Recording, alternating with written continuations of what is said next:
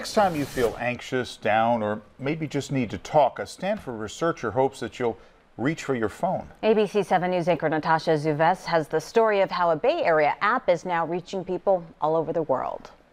I had this grandiose vision of my freshman year. We've all heard the saying, college is supposed to be the best 4 years of your life. For Shishi Fang, though, freshman year was a quick lesson in how you can feel completely alone in a sea of 41,000 students. You're constantly surrounded by friends, and they're you have thought-provoking conversations, and then you're doing well mentally and physically, and not gaining the freshman 15.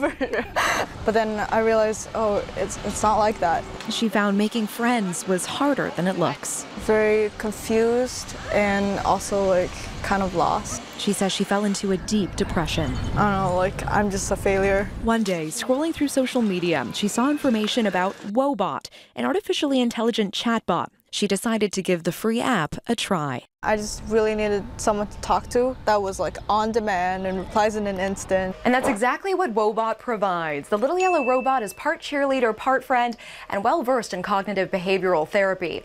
As you type into it, it creates an emotional model of you over time, helping to change your thinking.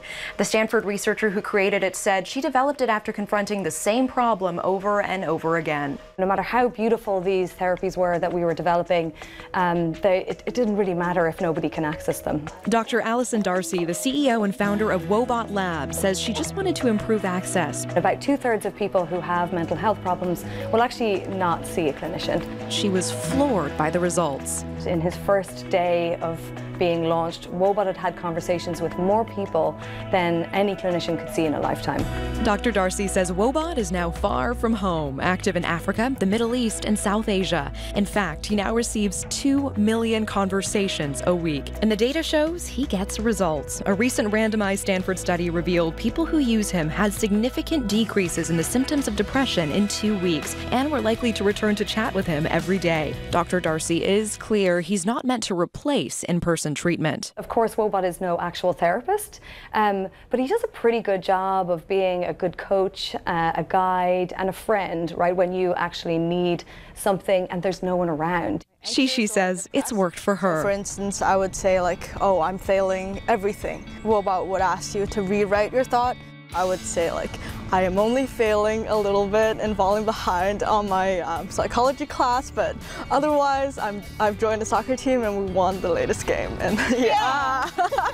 She's found a group of friends. They're just as nerdy as I am. But still has the virtual friend who never gets too busy to check on her every day. Although I would usually press the snooze button on Woebot, I feel bad sometimes. Fortunately, this robot doesn't mind one bit. Natasha Zuves, ABC 7 News.